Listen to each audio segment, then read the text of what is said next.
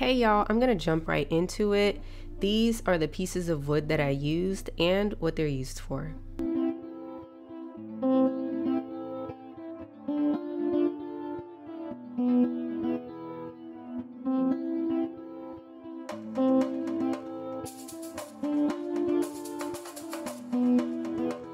So this is just a close-up of each piece of wood.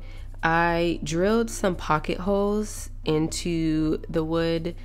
This is so I can combine the wood properly, if that makes sense. I didn't really understand pocket holes. I sort of got help with this, so if you get pocket holes, that's great. I just know that they allow you to put the pieces of wood together, like you'll see.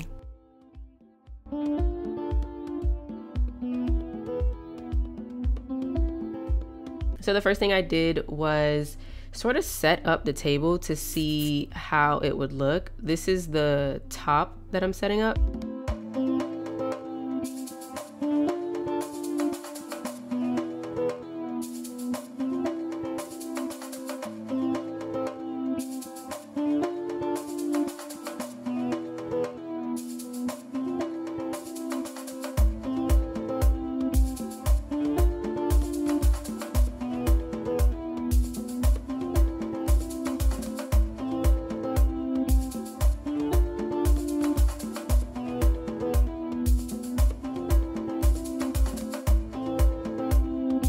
This is a visual of where each piece goes, just in case that first little diagram was confusing. And this is how it looks. I wanted to do like a rough draft kind of thing before I started screwing things together. And you can see that wherever I did the pocket holes, I put a little arrow so I know which way the nail is supposed to go. Now this is us setting up the bottom.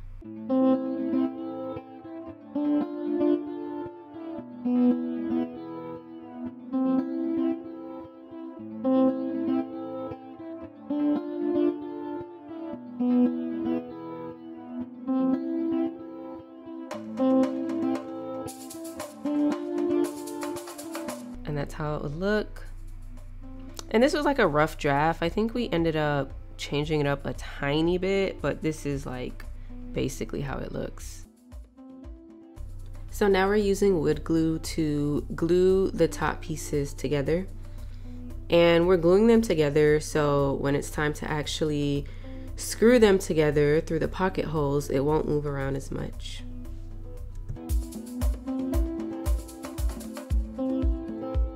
One tip I do have is if you see the wood glue spill out the way this one like sort of spilled out, just immediately wipe it because it's going to help you later on when it's time to paint and sand.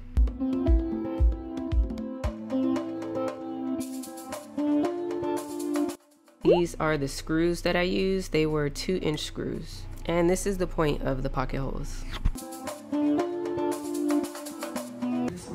You're doing an amazing job. Thanks. You guys are so talented.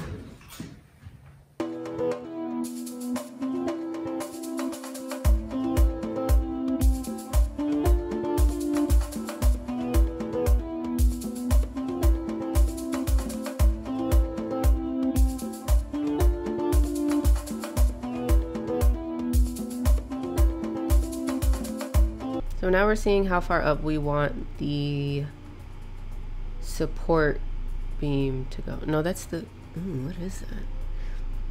Is that the apron? Girl. So I'm screwing the apron to the side piece. Oh my God, I just had it. Is that the legs? That's gotta be, okay. So I am screwing the apron into the legs.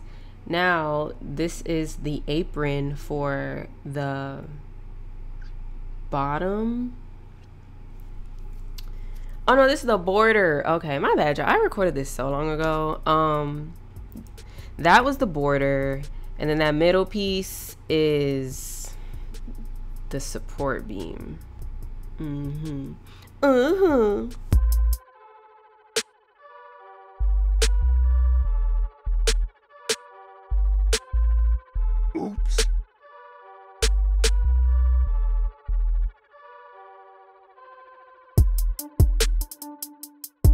Now I'm screwing the bottom base of the table into the border.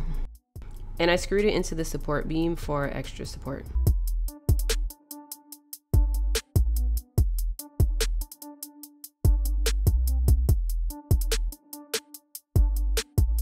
So now what you're gonna do is sand. We had bought these sanders at first. This took a long time using this little sanding block. Eventually we went back to the store and got a mechanical sander because it's just so much easier. Now we're screwing in one of the aprons to the legs. This is to support the top of the table.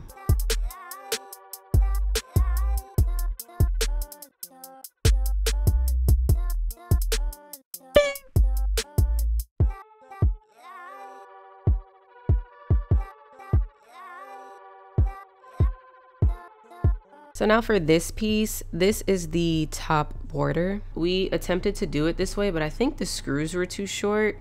So you're gonna see later on in the video, we did it from the outside instead. So we did not use this pocket. It seems like I'm screwing it in now, but it didn't stay. This is what we did right here. We drilled a hole through the leg that also went through the border. And then after that, we screwed a nail in there.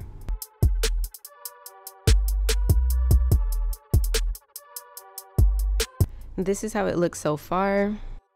And now it's time to stain.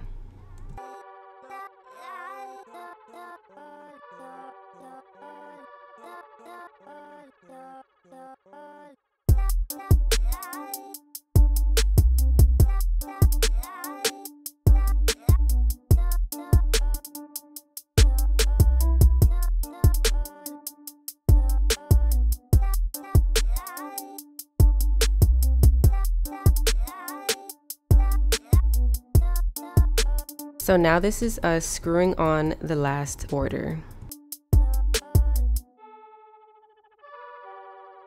And this is the thing I was talking about before. When you don't wipe the glue immediately, it's gonna leave these little spots that are so hard to come off. The thing that we did was we just sanded it off with the sander that we bought. And the sander got it off pretty good.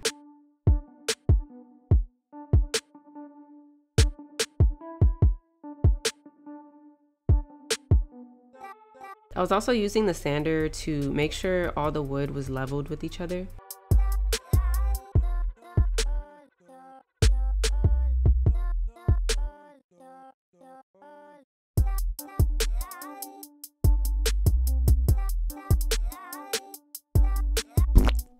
So now we're seeing where we need to place the actual nail in order to screw the top of the table into the legs.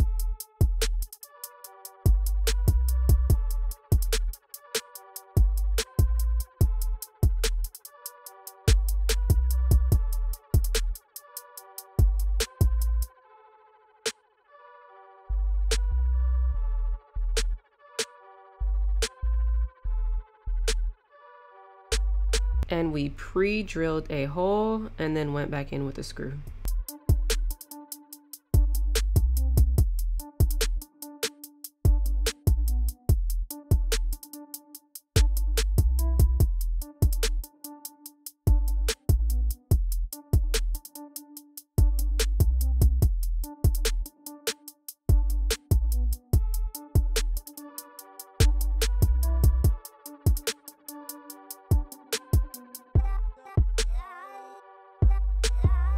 So now after sanding it, we're going back in with another layer of stain.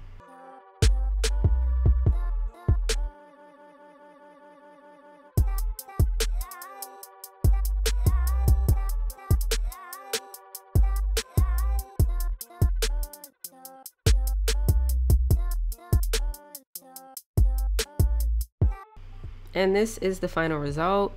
We left it like this to where like you can see the wood grain and whatnot because she kind of wanted that like rusted look, and it came out pretty nice.